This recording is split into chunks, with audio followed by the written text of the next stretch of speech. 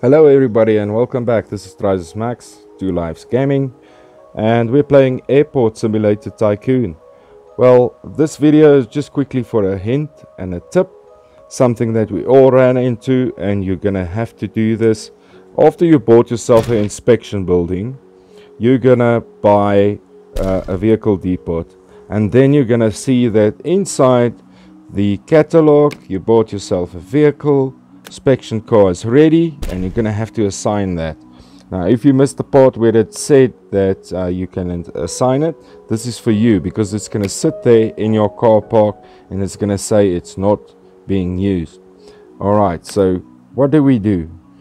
If it's an inspection vehicle, you're gonna go over here to your inspection building, click on that, go on the general tab down there, and now we're in the general options here.